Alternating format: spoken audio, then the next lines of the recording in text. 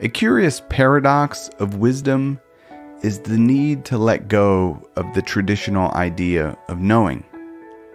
Socrates now famously stated, "All that I know is that I know nothing." His student Plato wrote, "We do not know, neither the sophists, nor the orators, nor the artists, nor I, what the true, the good, and the beautiful are. But there is this difference between us. Although these people know nothing, they all believe they know something. Whereas I, if I know nothing, at least I have no doubts about it." As a result, all this superiority and wisdom which the oracle has attributed to me reduces itself to the single point that I am strongly convinced that I am ignorant of what I do not know.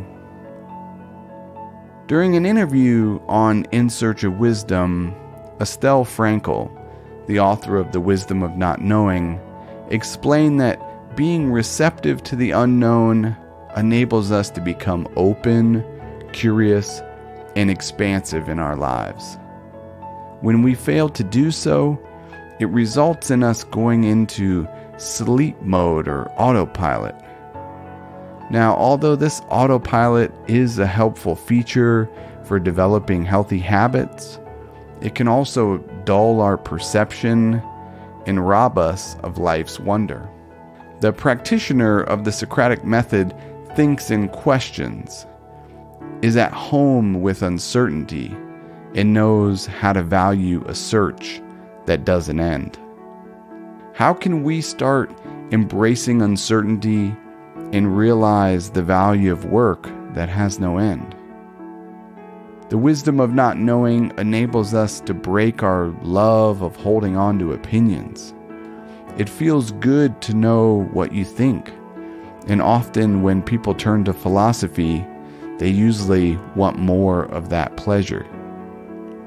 According to Socrates, our most urgent problem is we are certain when we shouldn't be, and think we know when we do not. For this reason, the philosophy of Socrates is not a set of beliefs, it's an activity. The Socratic method does not replace our opinions with better ones. It changes our relationship to our opinions. It replaces the love of holding them with the love of testing them. To conclude, this timeless quote from Socrates illustrates the wisdom of not knowing. True wisdom comes to each of us when we realize how little we understand about life, ourselves, and the world around us.